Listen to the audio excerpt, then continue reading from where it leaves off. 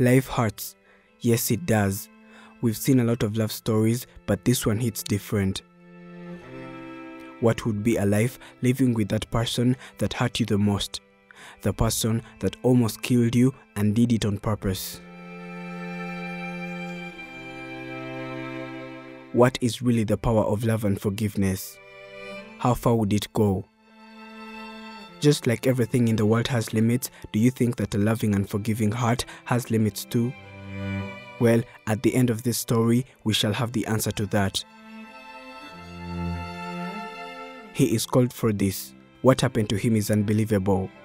He was burnt by his girlfriend because she asked him to marry her and he was not sure if he wanted this.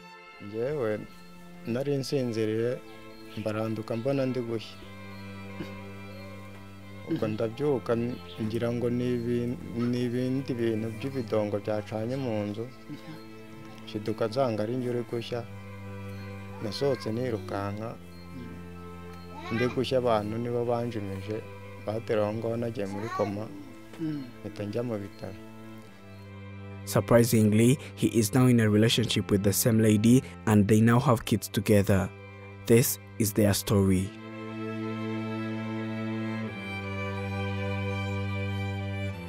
Of course, he was a normal and fine boy at birth and had no problem at all. Everything was okay.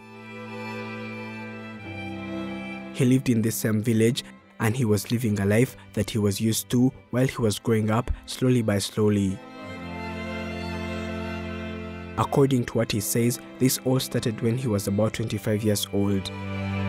He found a lady that they fell in love with and had a happy relationship. They never expected anything like this to happen until it did. His wife one day asked him to marry her because he seemed like he was not going to talk about this soon. This is the reason why she decided to take the first step and talk about it. She asked him, but he did not want to talk about anything concerning marriage yet. Yes, they were deeply in love with each other, but he was not sure if he was ready to go for this. At this point, they stopped talking about it and he thought that the conversation was done and everything was okay. This was not the case with her. A few days later, they talked about it again, but the situation was still the same. He thinks that after then was when she finally started making plans of killing him. She seemed okay and she was pretending like everything was fine. One day, he came back from work and he was so tired. They had dinner and he immediately went to bed.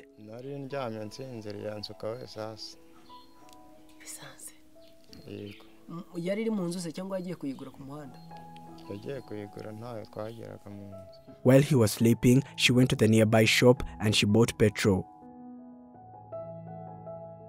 She entered their room and poured it on him slowly by slowly until the entire bed was wet. She lit up a match and burnt him. When he started smelling something weird, he woke up to check what was burning, only to find that it was him on fire, and the only thing he could do was to run outside screaming for help since she was long gone. His neighbors came to his rescue and tried to put off the fire. He was burnt a lot, and when the fire was put out on him, he fainted and fell into coma right away. He was rushed to the nearest hospital, and this is when his life got totally ruined.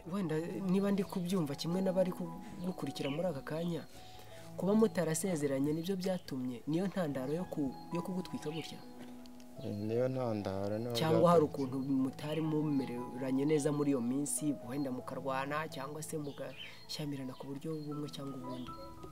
Ntabwo twari twarwanye, icyo kibazo nicyo twahoraga dupfa. He woke up a week later, but his body was full of burns. He was going through a lot of pain and his girlfriend had run away and she was nowhere to be seen. This meant that he had to go through this alone. The hospital bills were so expensive and he could not afford to pay them. He decided to sell each and everything that he owned so as to be able to pay for his treatment because it was so complicated. inzu yo kubamo utuntu twose nari mfite ndagurisha ndifuza n'ubu ntabwo ndakira. According to him, he sold his house and all the things that he had inside, but still, it was not enough to pay the hospital bills and the entire process. Shortly after he had paid this money, he ran out of funds, and his relatives too abandoned him because they all thought that he was going to die. Wamaze igihe kingana iki? Imyaka 3. Uri mu bitaro? Yego. He spent 3 years in the hospital being treated, but he is not fine yet. Fortunately, he came across different kinds of people in the hospital that felt sorry for him after listening to his story. They therefore decided to give him a hand. They are the ones that used to give him food and pay the hospital bills for him, and he got discharged, though his condition was not good at all. He had no other option but to go home and start living in this house. At this point, he had totally no one to take care of him. Byari bigoye cyane, ariko nyine abantu bareba gukomeze bakamfasha, abagira neza niyo bagiye bamfasha kubaho, baranyishyurira nyine ndataha. It was one morning that he never forgets when he woke up and he couldn't believe what he saw. It was his girlfriend standing in front of the doorway. Honestly, he was very scared because he thought that this time she had come to finish him. He asked her not to kill him and he would do anything that she wanted.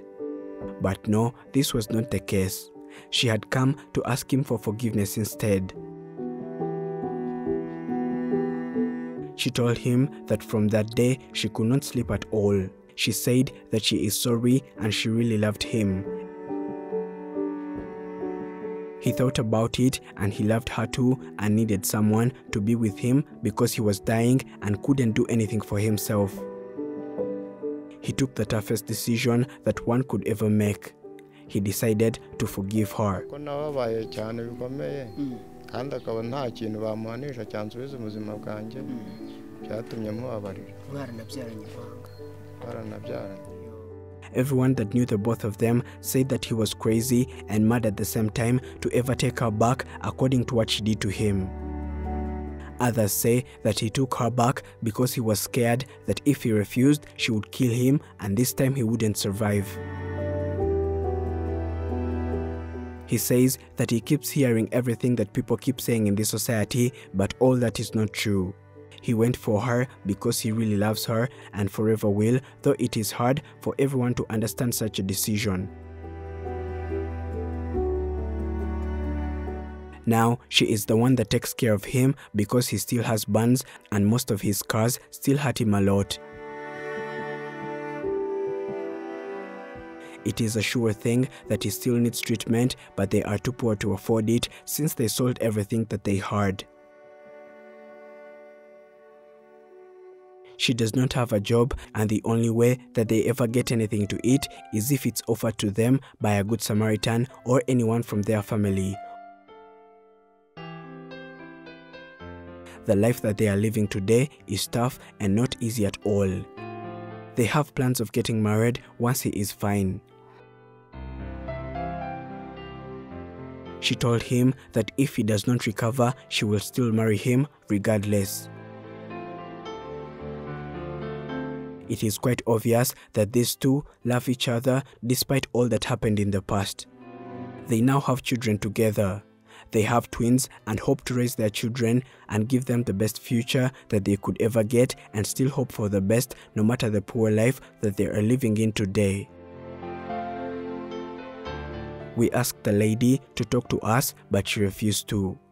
Probably she is living with guilt because of what she did to him, and maybe she is also scared of people judging her, so she decided not to say anything about this, and we had to respect that. The funds that will help Aphrodite get treatment will be donated via Giving Life. A link that is in the description of this video and pinned in the topmost comment by Afrimax English. Thank you for watching. My name is Prince. This is Afrimax English. Do not forget to subscribe.